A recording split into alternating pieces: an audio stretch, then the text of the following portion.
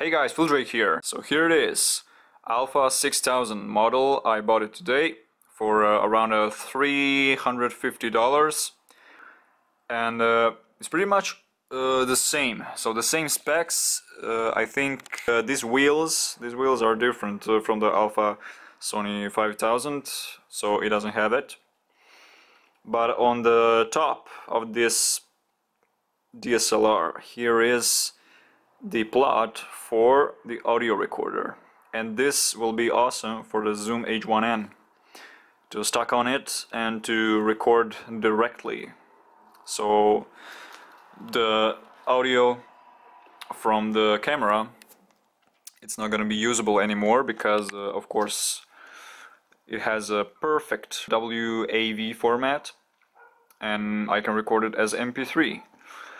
And so that's the big news, guys. Here is the second camera. This is really beast. I know there's a 6300 model, there's Alpha 7000 even, or maybe higher, but they're really expensive. So this one was around $350, and I'm really glad that it has a different accessories. And I actually worked on this one on the academy back in the day. It's really awesome, and I'm really happy to try it. It's for the new covers, definitely I'm gonna use Sony Alpha 5000 and this one. It's gonna be really enjoyable to see how it's gonna work. It's a much more stronger, better. It has a Wi-Fi built in it, so I never used that on a Sony Alpha 5000, but I'm gonna try it.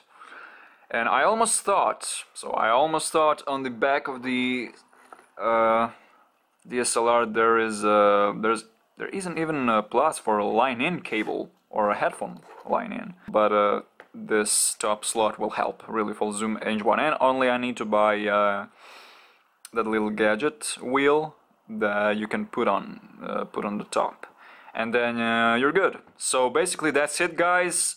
Catch you later. This is Sony Alpha 6000.